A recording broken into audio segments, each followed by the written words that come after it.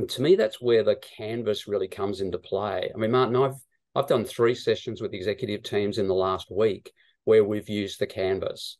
And we're using it in 3 specific ways. One is the one that Martin's just described, which is you're sitting down, standing up, however, we often do it with an AO poster, and we have people do that initial assessment. Where do you feel we're at? -5, the minuses are working against us, the pluses are working for us.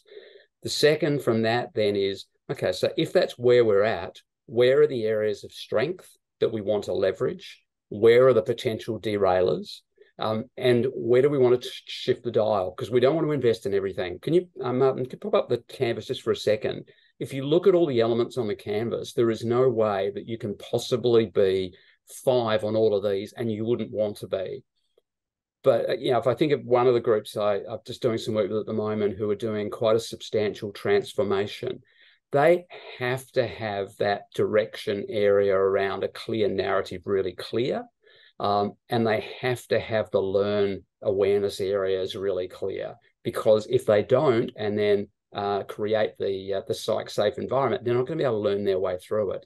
So the third piece of the puzzle then is what tools do we use and how do we track? So I've got a session with an exec team later in the week. We'll be bringing their canvas out that we did with them 9 months ago or so. On that canvas, we have aspirations for each of these areas. We'll be doing an assessment against those aspirations.